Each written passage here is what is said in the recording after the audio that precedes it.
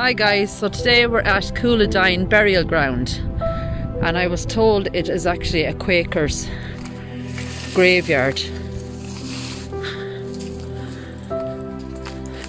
So it's very overgrown, and in the distance there we can see lots of headstones.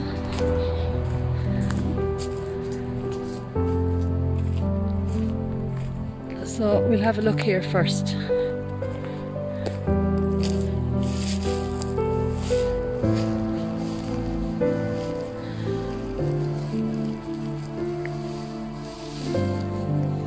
Elsie Carol Coulthart, wife of William Herbert Coulthart of Holywell in Escorty, died in 74, aged 79, so not a very old grave.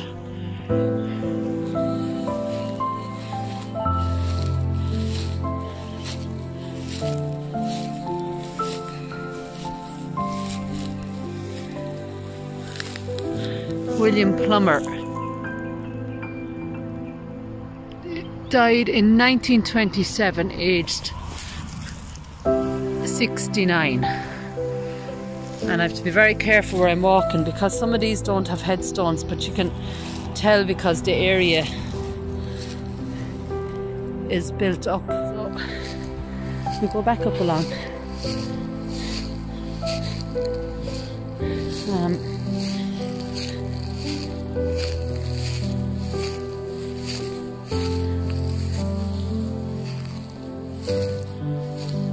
So, Eleanor Roberts, 1971. Be careful not to step on the grave. I think that says Marsry. Guttick, wife of Charles, born 1886 or 96 and died the 8th of the 12th, 1965. So these are the mounds I'm talking about. They're built right up into what just looks like dirt or muck. And here we have Davis, and Davis were some of the names that were in Killorn. We have Mary Alice Davis, wife of Albert Samuel Davis, and it seems to be a very common surname in the Quaker community, that I have seen anyway. And she died in 1929 and she was 68.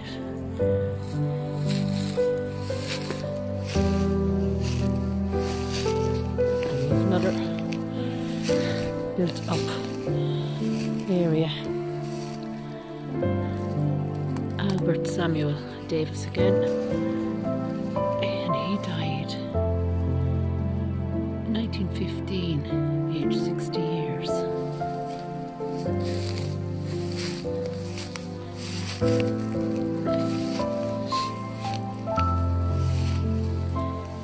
We have a baby here, Elizabeth, infant daughter of Albert and Mary Alice Davis, who died the 4th of February 1884. I think she was only 5 days old. So this is Joseph,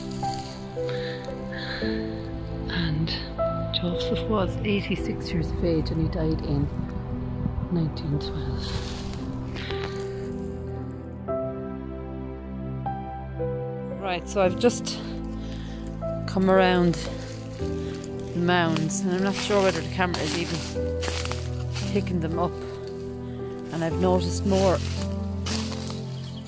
headstones, and it's very similar to the video I did in Killorn Burial Ground for Quakers. So I'm not sure whether this is, there is a date there.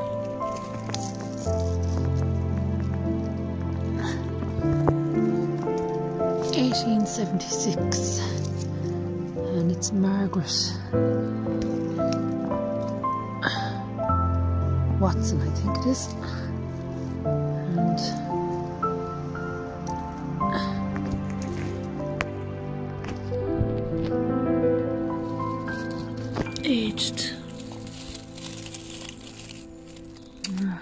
can't read it, but it's, she died 1876.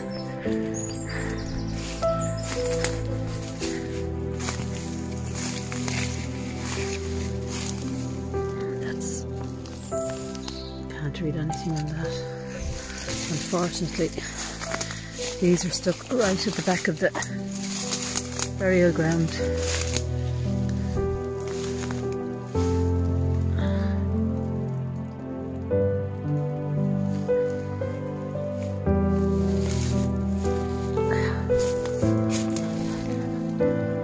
William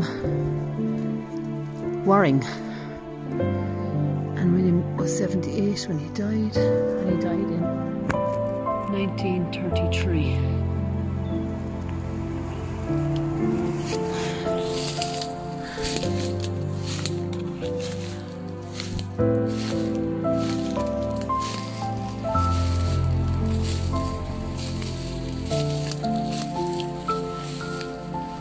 Shame to see the area so overgrown, but it's absolutely stunning.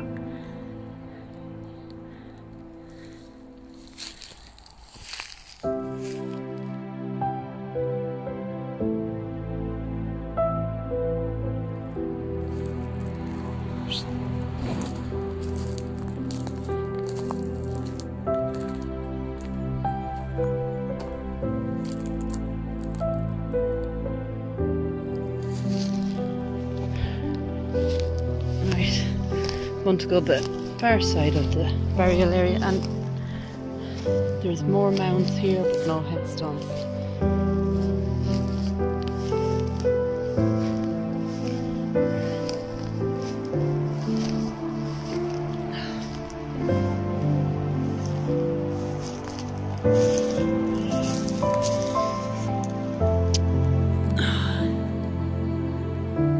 I think there's a date. 1862 maybe, and I think that's Sarah.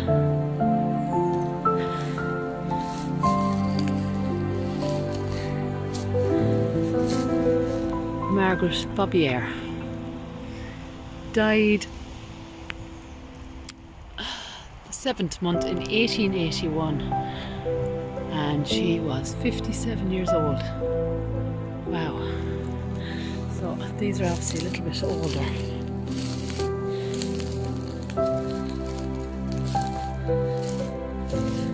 We've Joshua Bobbier, and he died the 7th of the 1st month, so January in 1874, and he was 57 years of age.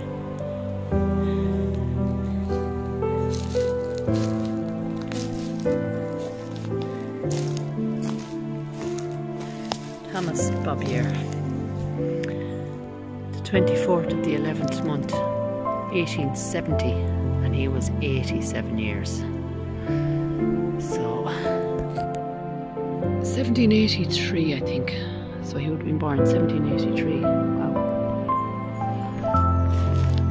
And behind Thomas we have Margaret, same surname, Bobbier, and she died in 1857, aged 75 years.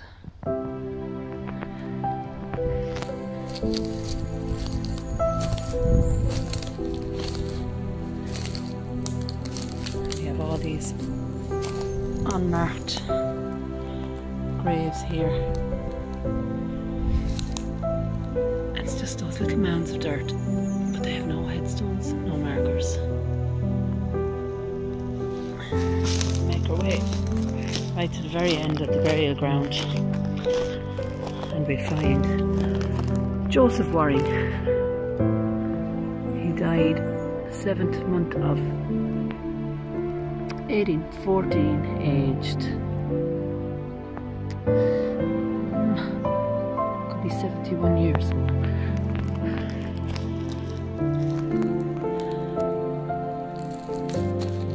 That's actually a beautiful burial ground, all overgrown, but It's like a meadow. And you can see the mounds there again.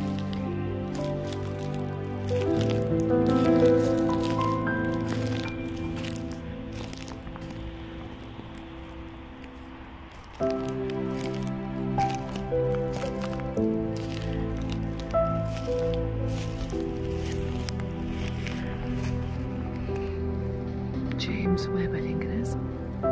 1954, aged 78. And this is the boundary here is just a ditch with some beautiful trees.